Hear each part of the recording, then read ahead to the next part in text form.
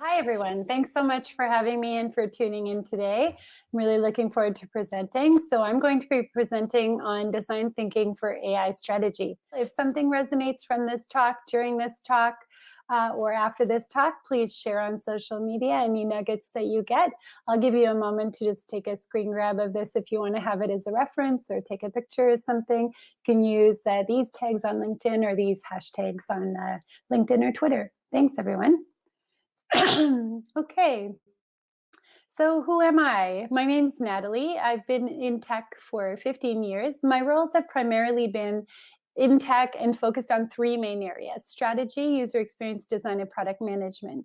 I've also done bits of project management, customer success, diversity, and inclusion. And for the past 10 years or so, those roles that I've held have been mainly in leadership. I'm also an advisor, a consultant, a coach, and a startup investor, and sometimes I'm a startup judge as well.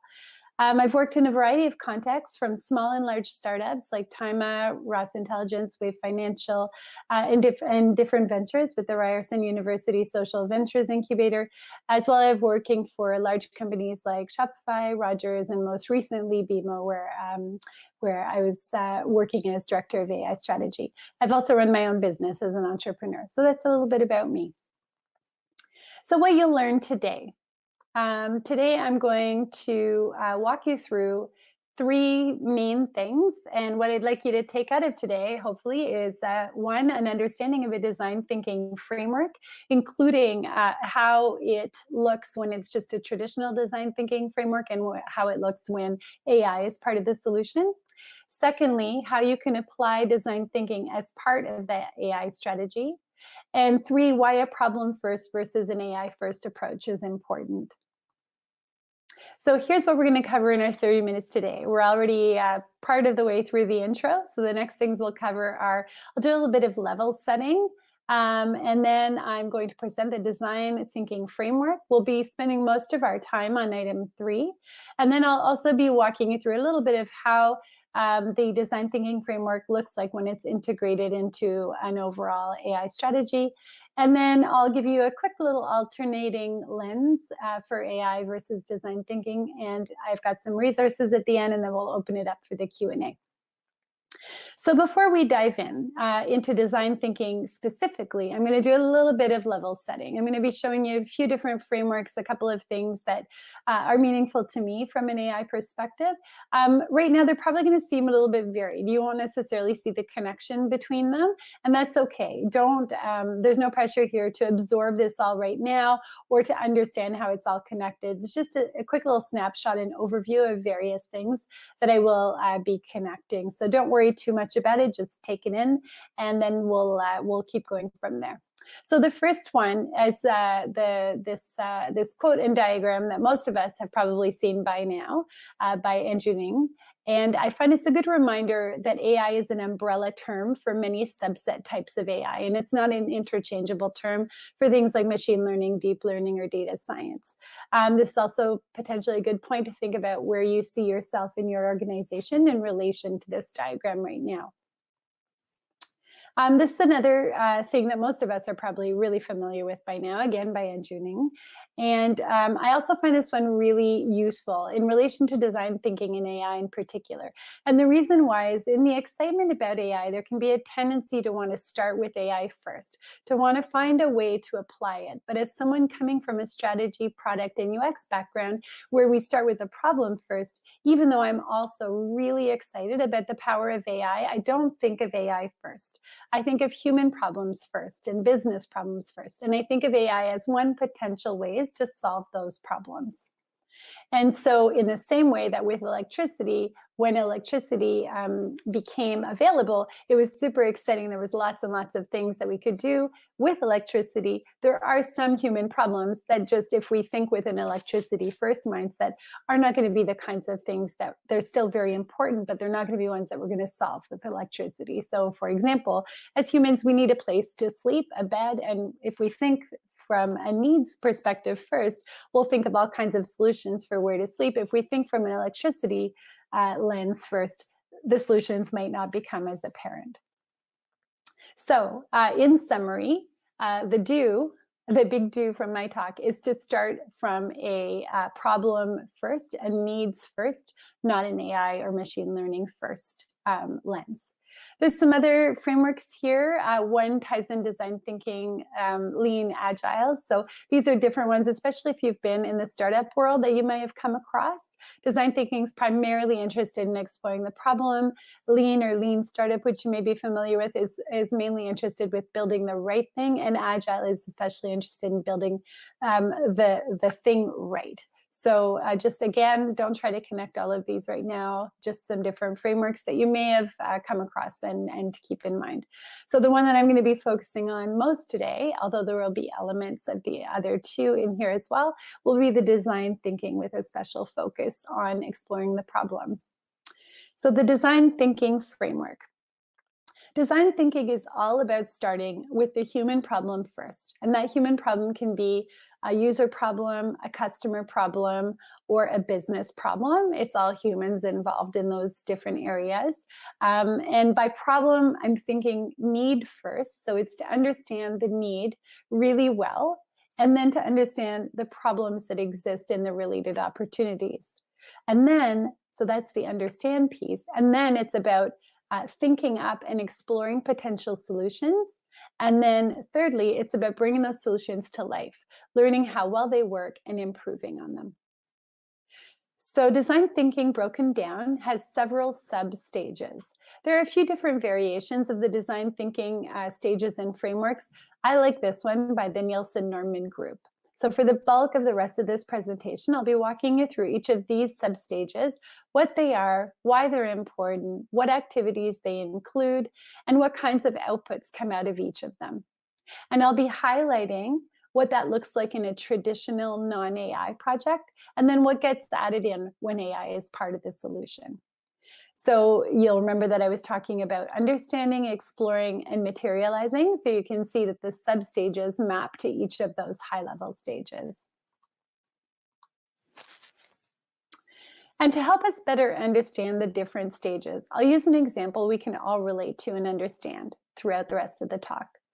So as a user, let's imagine there's a user who's consumed some kind of content. We're all familiar with consuming content on Amazon and Netflix.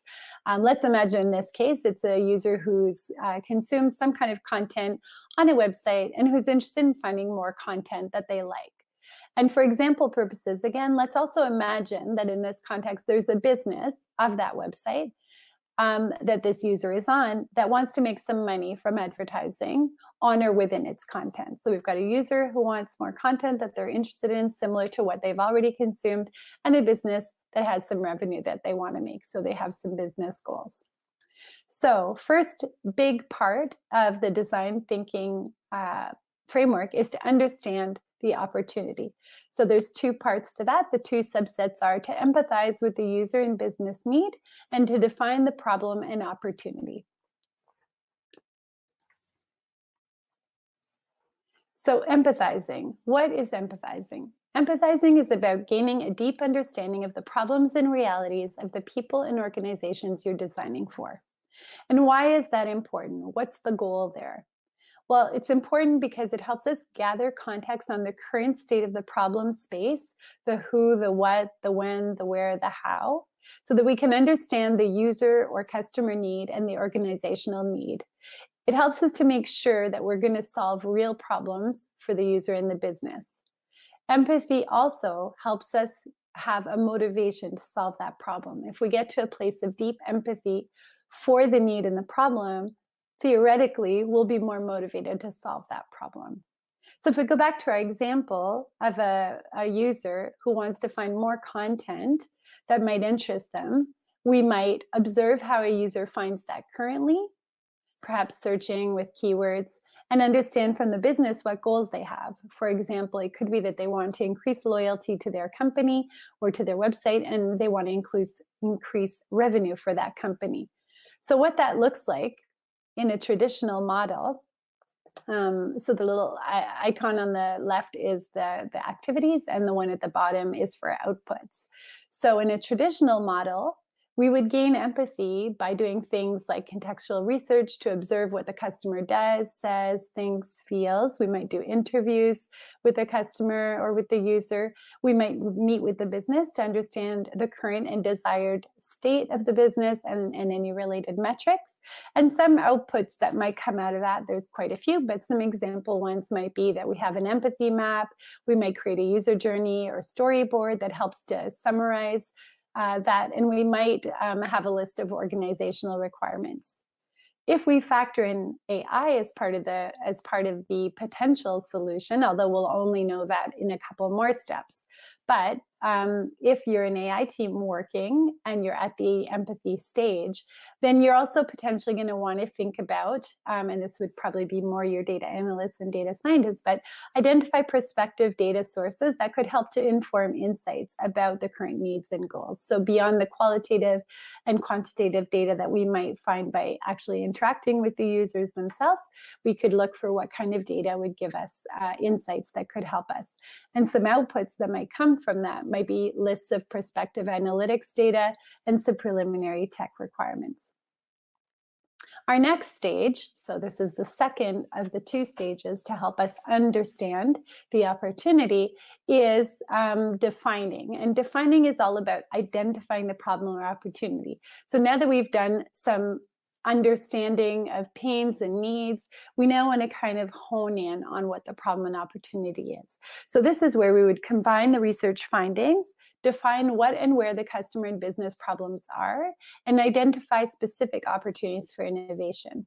Why is it important to do this define, identify, problem, and opportunity stage? It's to make sure we're focusing on the most important problems, the problems that if we were to solve them would make the biggest impact for customers and for the organization. So again, if we go back to our example, of wanting to provide someone with more content that might interest them, in the define phase, we would use the data gathered in the empathize phase to gain insights into customer and organization current state, so what is going well, what is a pain for them, and where there are opportunities in the form of unmet needs. In terms of the traditional side of define, some example outputs that might come out of that are a synthesis of the research findings, a problem or job statement, some personas potentially of our target audience or target users. And once we layer in AI, if AI is part of the solution, then we might, for the stage before where we identified some data that might help us have insights, at this stage we might be summarizing the analytics insights and recommendations for the business. And that might result in an output that's analytic findings and recommendations. So in terms of the actual problem and job statement as an output, just to give you an example of what that might look like in a traditional environment.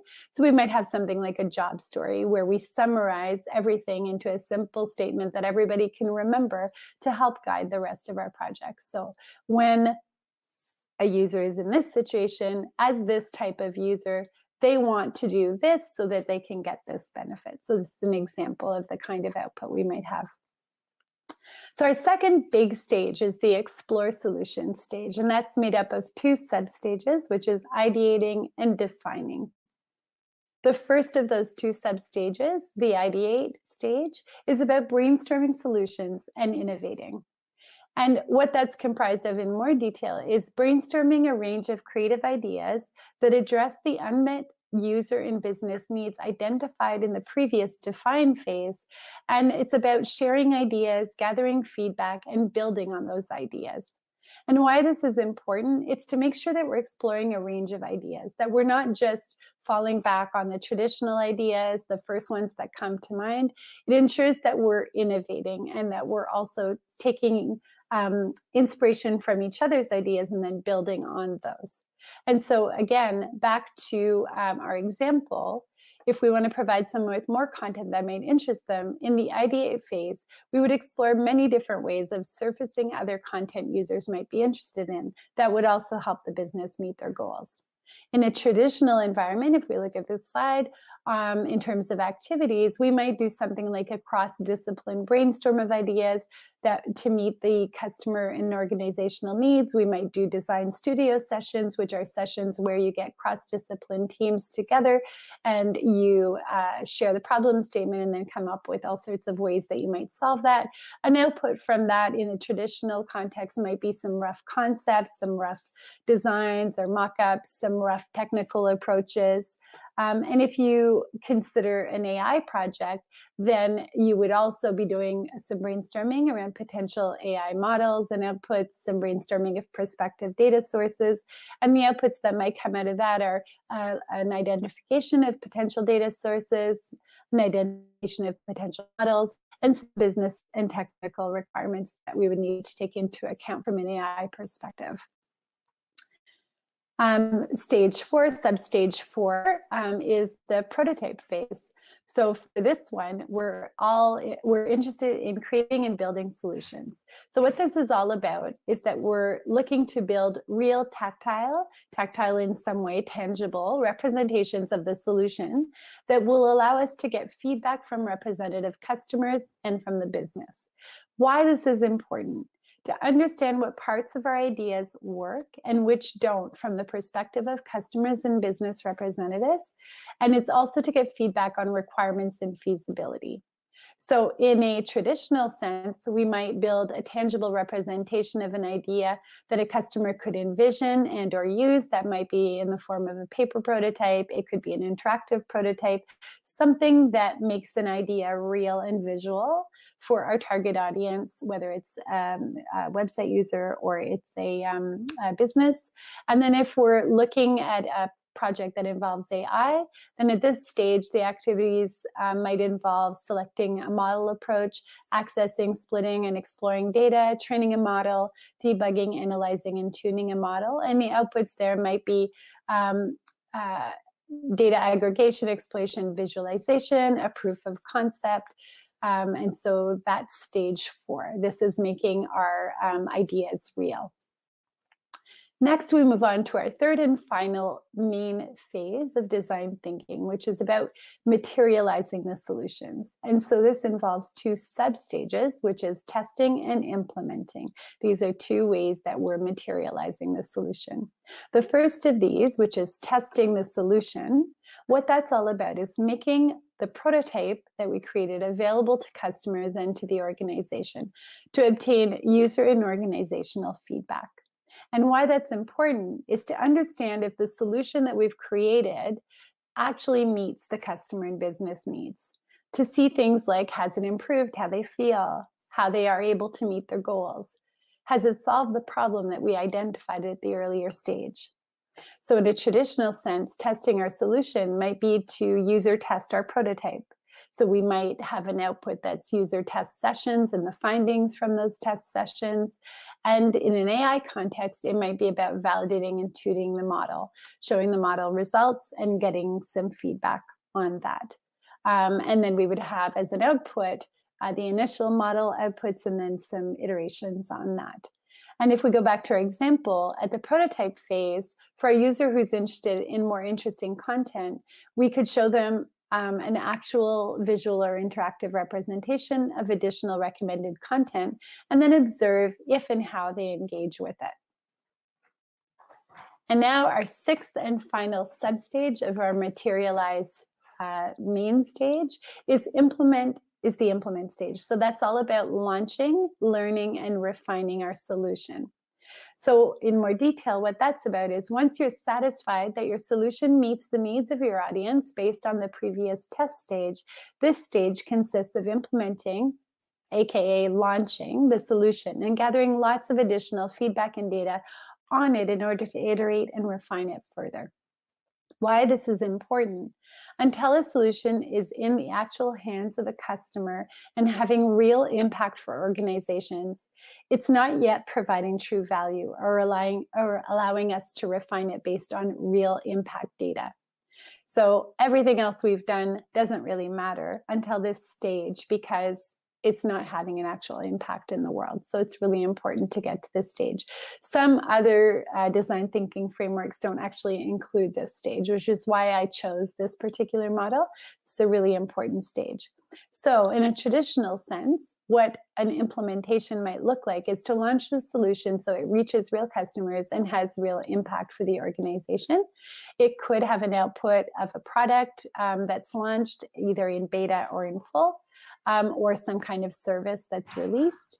And in an AI context, where AI is part of the solution, this would involve, as activities, productionizing the model, experimenting and gradual release of the model, monitoring the model, maintaining it, and iteratively retraining it. And so some outputs might be the model in production and data for retraining. So back to our example, for our user who's interested in more interesting content, we would launch a solution that surfaces actual additional recommended related content, and then we would gather qualitative and quantitative feedback and refine the solution further for ongoing improvement and accuracy.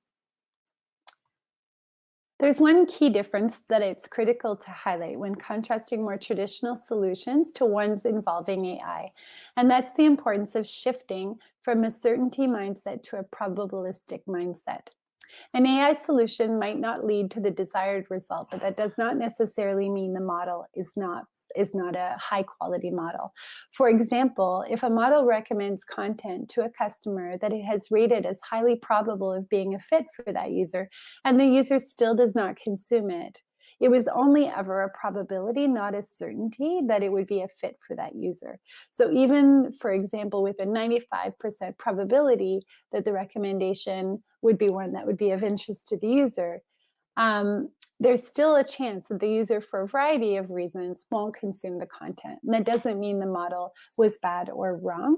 So we need to take that into account when we're testing our results and when we're gathering data after launching and implementing a solution. As opposed to a traditional model, which is more deterministic and has more certainty. On the AI side, it's more of a probability as opposed to a certainty.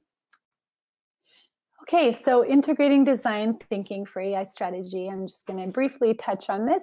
And so call back to the design thinking framework here, where we have our understand, explore, materialize.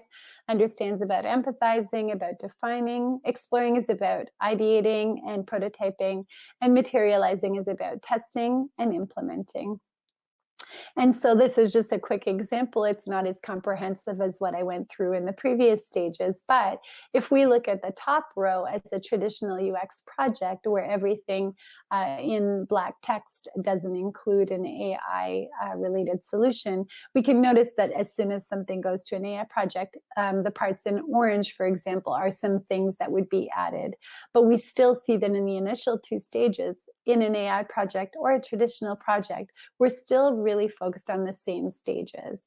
And that's about empathizing and defining. And that if we take an only AI approach versus a traditional design thinking approach, we would start only at the third stage potentially, which would leave out that really important piece of user and business driven problem identification. So in summary, applying the needs and problem first approach of design thinking to our project strategy can enhance that process. And it can help ensure that in our enthusiasm to apply AI, we continue to take a user and business problem first approach to make sure we're tackling the most important problems first and applying AI as a solution where it makes the most sense to do so, rather than looking for opportunities to apply AI that might cause us to overlook critical needs and problems that could benefit users and businesses, even if they don't require an AI solution. Like with electricity, AI provides more and more opportunities to solve problems and user problems in an incredible way with AI, but AI won't be the solution for everything. An alternating lens. So remember what I said about starting with the problem and not with AI as a solution? Well, now that I've stressed the importance of that and you've taken that approach as a default, it can now be useful to flip the lens to an AI first approach. and ask ourselves if, knowing the power of AI, we look through an AI first lens, what additional opportunities and needs might we be able to offer to benefit our users and businesses? So, if we start with the needs first approach, as in the left column, we might come to a needs one solution that comes to mind that then maps over to an AI capability. And sometimes for need one, we might not think, if we're not thinking through an AI lens, of another solution that's actually available, that when we flip it and we look through the lens of AI capability one, we now think of a new solution that maybe we wouldn't have thought of, and so on and so on. So it can be useful, although I recommend starting with a problem first approach to then flip it and look at it from the AI first approach afterwards. So to recap, the three things that we've learned today and that I hope that you're taking away. First is a design thinking framework that can help guide you whether you're in an AI context or not in terms of project. Two, how you could apply design thinking as part of an AI strategy. And three, why a problem first versus an AI first approach is important, but also how you can then apply an AI first approach to come up with some additional solutions and innovations. I also have a list of resources that I'm happy to share after the talk. There's various design thinking inspiration solutions, and then there's some other resources and references here that are specific to UX, as well as some of the really well-known AI basic foundational resources, and some of the things that I drew, some of what we saw in this talk. Philip was asking, what are the most common mistakes that occur within the six-step process in AI context? Where do AI Hmm. ML teams waste most time? What is most neglected? Um, that's a great question. So I heard what is skipped or what's missed, and where can there be some wasting of time. I think sometimes what I was talking about in terms of the real importance of starting with the user first and the problem first approach. I think businesses and AI teams are very, very excited about applying AI. And obviously, that is the reason for being for AI teams in particular. So I think sometimes that starting from an AI lens first approach is something that I've observed. And there can be a desire to see where we can apply that, where are all the places we can apply that, as opposed to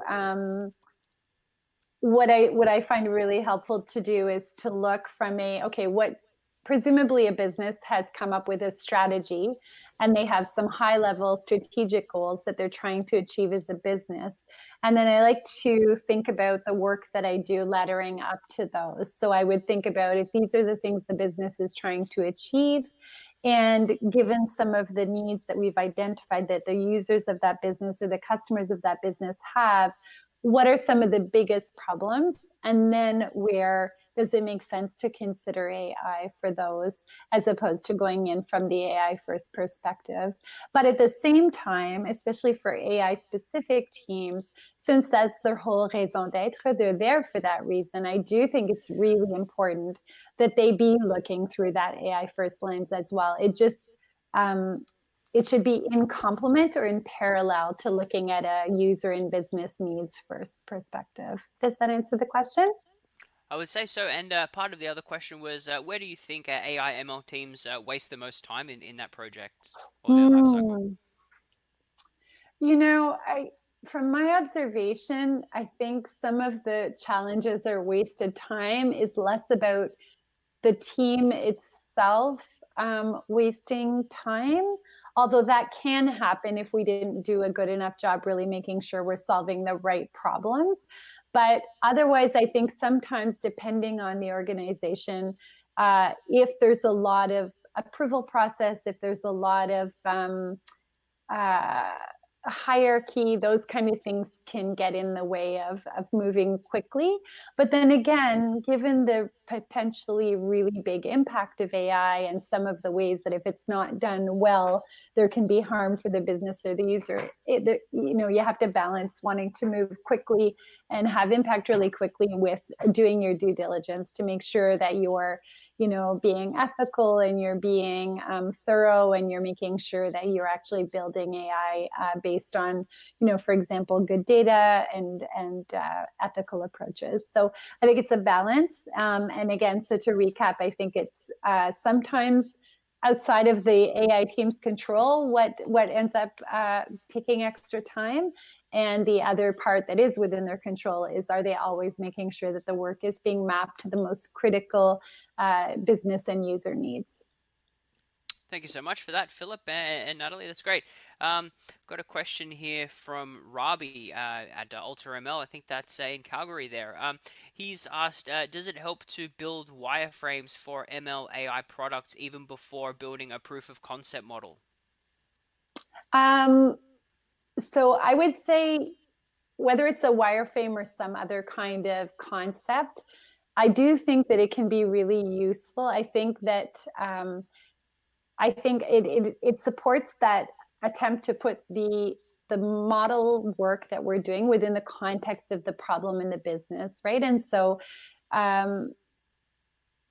if we can help everyone align around, like, a model by itself is going to be clear and obvious to really technical people, but for it to have meaning for users and have meaning for the business, particularly non-technical business stakeholders, you need to put it in the context of an actual need on the business end or a need from the user end. And you have to also be able to test and validate it from the perspective of those needs. And so for that reason, being able to have some kind of visual concept that's less technical, so it's the work that you're doing, whether it's the UI that the AI will be integrated into, or some other visualization, having that will be very useful. So to answer the question, it doesn't need to be a wireframe.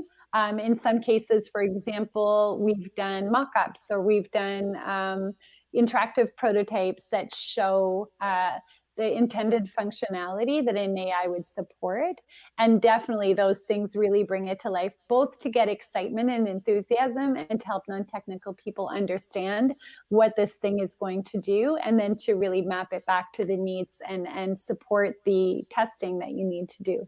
A paper prototype, what is that exactly? Sure. So that can be, for example, you've literally just sketched something out and you have 2 or 3 pieces of paper that demonstrate a series of interactions that you intend. So for example, if we use the example of the person who wants to see content, if I just want to quickly get their feedback on something, I don't need to actually spend time designing it in Photoshop or creating a front-end